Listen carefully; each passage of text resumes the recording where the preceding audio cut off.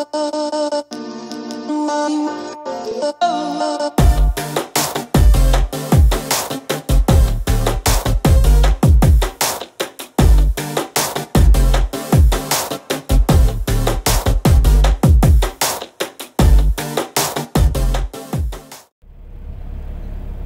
morning, everybody. Welcome back to my channel and another vlog. I'm Trucker Mike.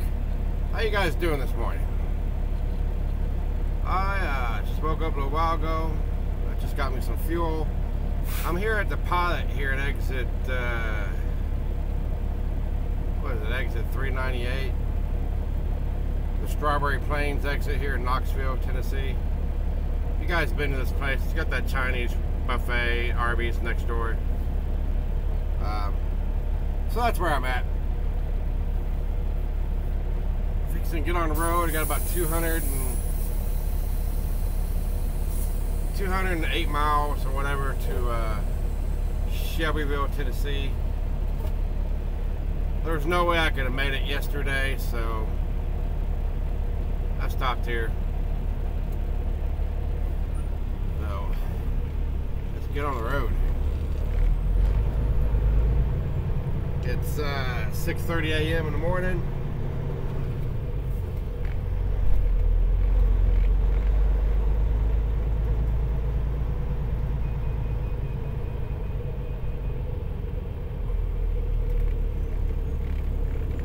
.34 degrees outside. Oh, nippy.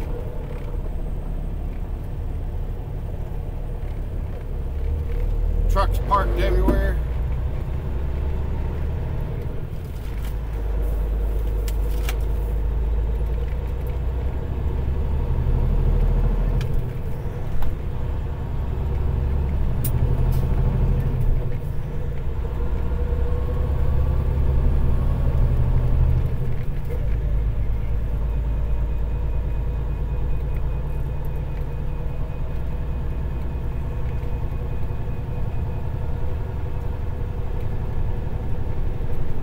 Be in Shelbyville about 9:15. I got to stop at that Pilot there in Murfreesboro and top the reefer off because this is a drop.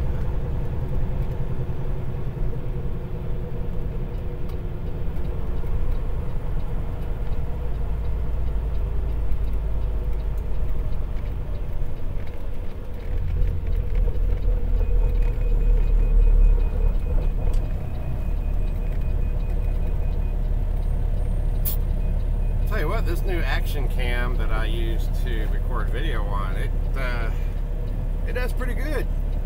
Low light. I mean, it's kind of dark outside. I mean, the sun's coming up, but it still does pretty good.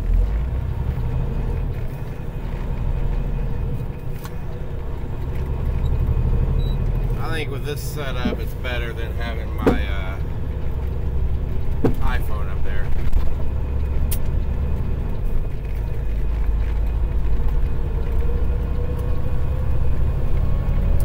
I started a vlog yesterday, but then I was on Discord for a while with my buddies from there's two games that I play. I bounce back and forth, and that's World of Warcraft and Star Wars, SW2R. So anyway, I was on there chatting away with them yesterday, and I'm downloading the game and installing it now, and go back to playing it for a little bit.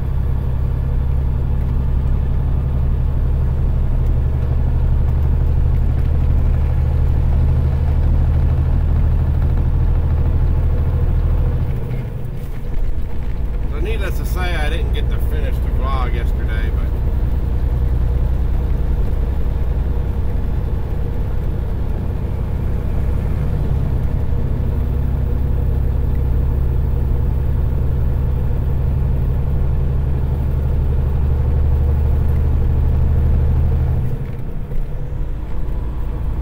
get on down the road.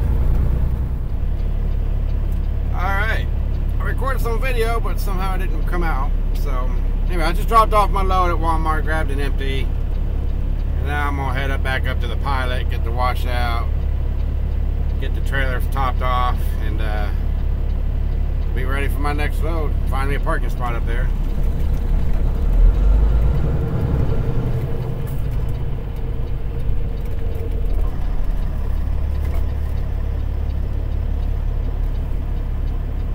I hate this intersection.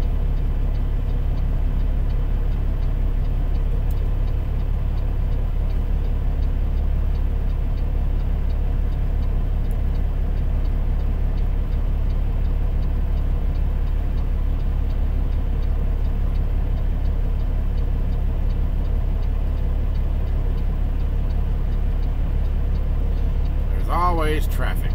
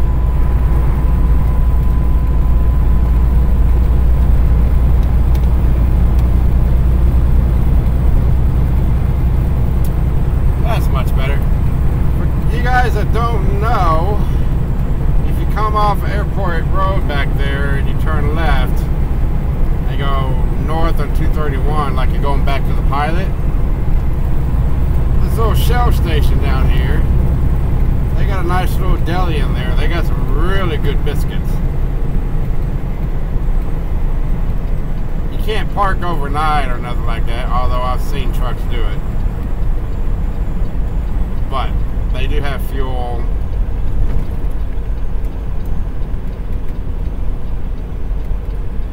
This little Shell station right here on the right here.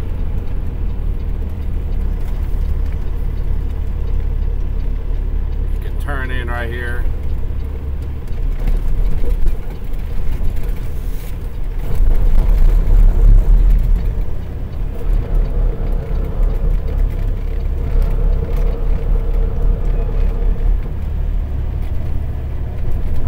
Park right here and run in there and get something to eat real quick. I'll be right back.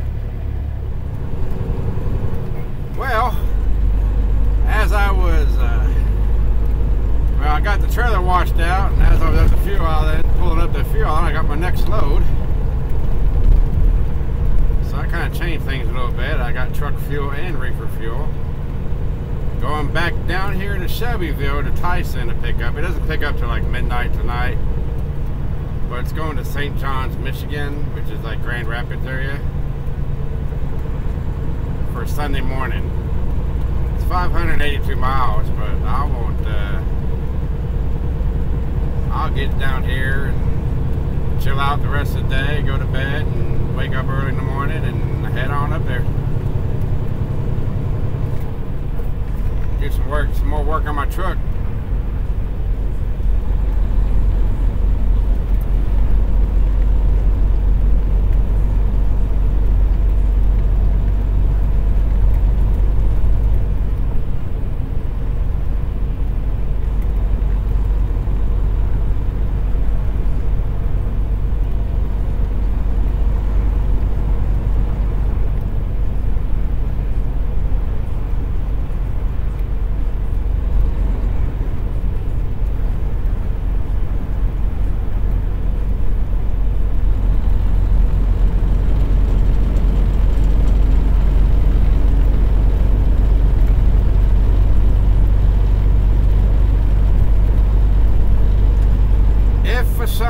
reason it's ready now,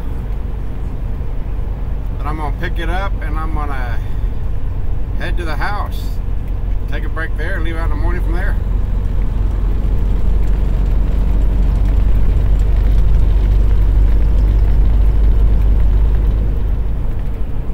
That would be good.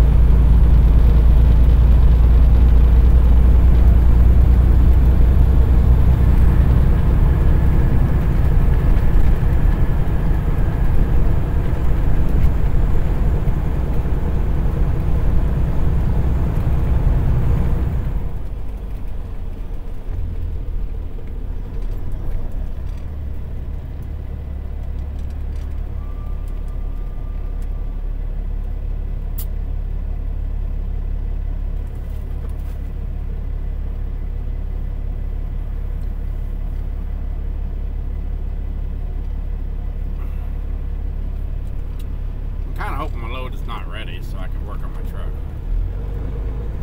I want to hook up the wires for those red lights on my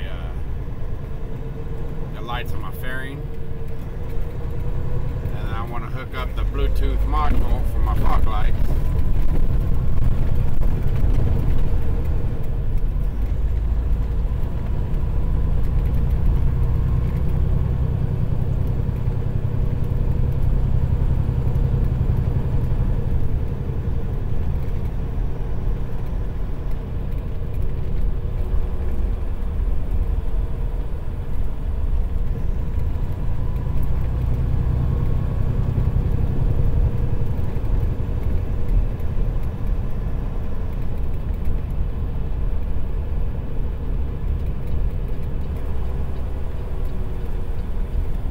One time I came down here and I went this way, but they didn't have that.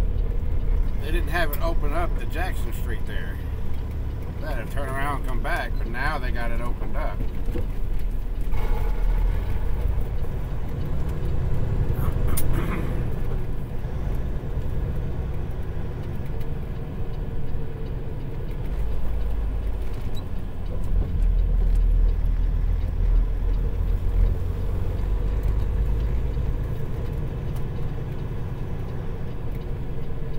I went down another street. I don't know. This makes it easy.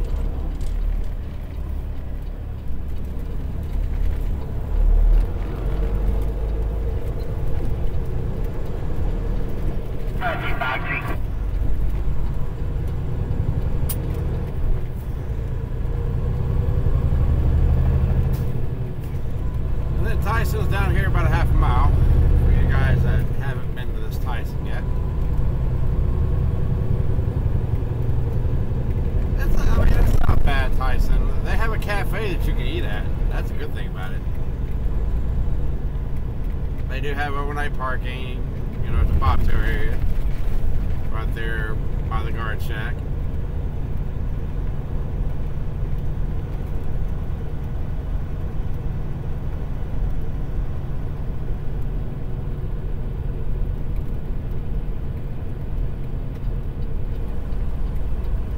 This is it right here.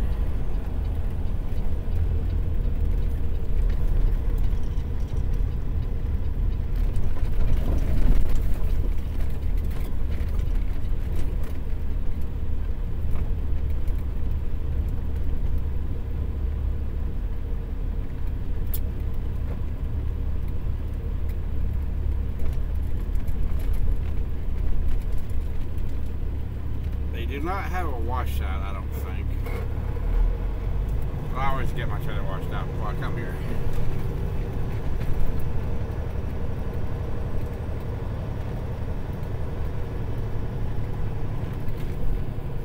Sure, Prime, just go to the middle so trucks can't get out.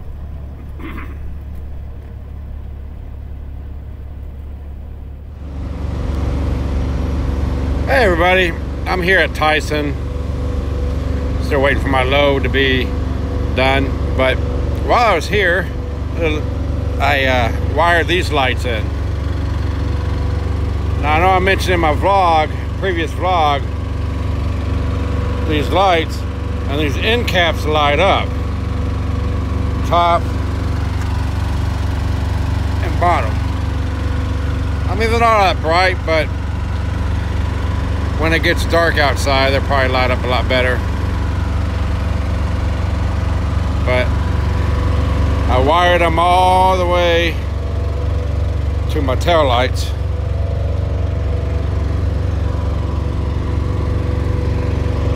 But you can see that red and black wire right there. That's the wire to wire them in. Yeah, I'm sure I could have wired them into the wire up there, but I'd have to do a lot of digging. I didn't want to do that.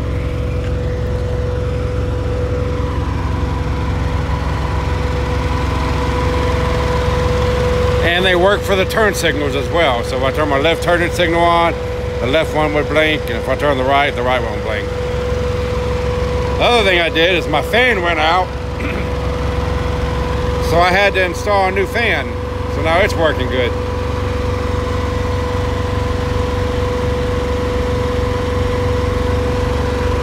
So yeah, that's it. Alright, I did another video here, just see how much brighter they are. They're pretty bright. I mean, if you're a car coming up,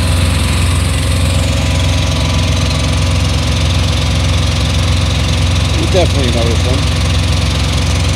See my Peterbilt logo on the ground? I gotta fix that. I gotta line it up better.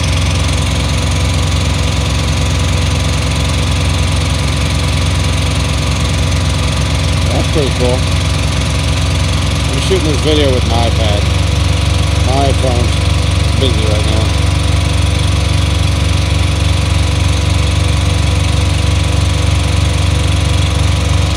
And the other side.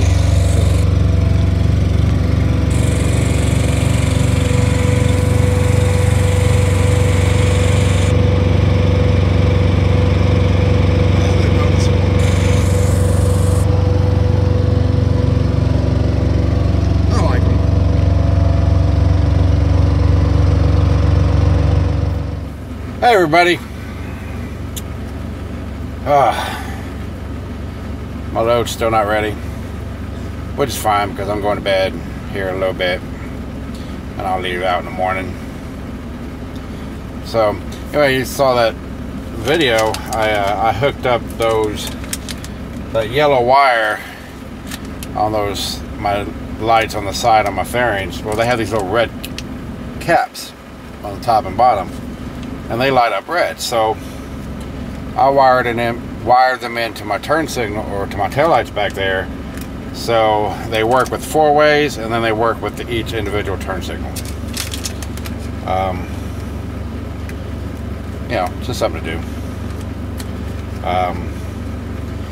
Then my APU overheated because my fan wasn't blowing hard enough, because over time those side fans, they wear out.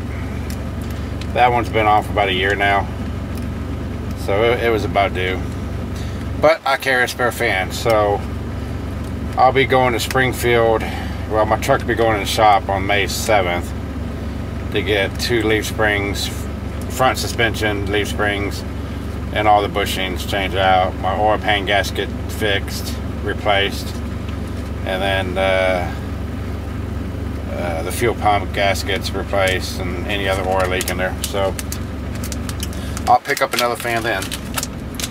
But now on my in a previous vlog, I showed you guys that I put blue LEDs in my antenna, which uses this remote control. I can turn it on and off from here, make it different patterns and whatnot. Well, I ordered the same remote and the LED controller, and what I'm going to do is my other CB that I'm putting the RFX 75 on and everything, and that I did the cutout on the case for it and all that, and I'm gonna put LED lights on it. Well, I am going to hook this LED controller. I need my glasses, because this LED controller takes 5 to 24 volts to operate it. So I'm gonna have the CB guy wire this in, this side for the power source, and this side to the LEDs. So all those LED lights that I'm gonna be putting in, which are these right here on the knobs and inside to light up that logo, are all gonna be wired into this thing, and I'll be able to control it with this. I can dim it, I can change the speed, I can make it flash, different types of patterns and everything. Pretty cool, huh? So that's that. Let's see, what else?